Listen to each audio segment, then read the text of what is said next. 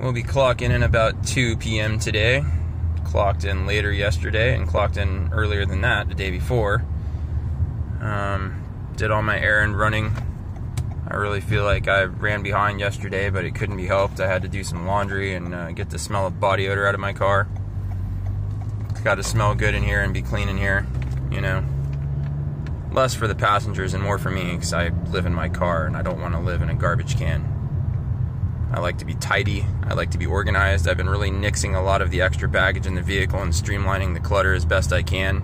There's always going to be clutter because I live in my car, but I can reduce it at every turn possible. Traffic is an absolute nightmare, pretty much on Highway 44. If you're going east from 95, it's backed up all the way to the big bridge.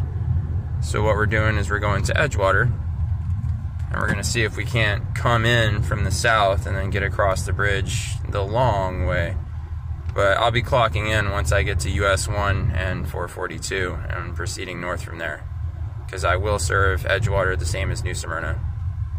It just seems like the move to make. Anyways, yesterday was a piece of shit. It started super strong. I made like really good money, and for the first 2.5 hours I had like 10 rides in and like $100. It was amazing. And then after that it just stalled out and turned to nothing. Turned to pure shit. So the only thing I could take away from that is, seeing as how I started at 7 p.m., start hours and hours earlier and then just give it a full go. I did get 20 rides in yesterday total, barely. Took me all the way up until 3:30 to do it, 3:30 a.m. And yeah, that was not awesome. I slept pretty okay though. I didn't, mostly light sleep, but it was still sleep. Yeah, so we're gonna do some driving today.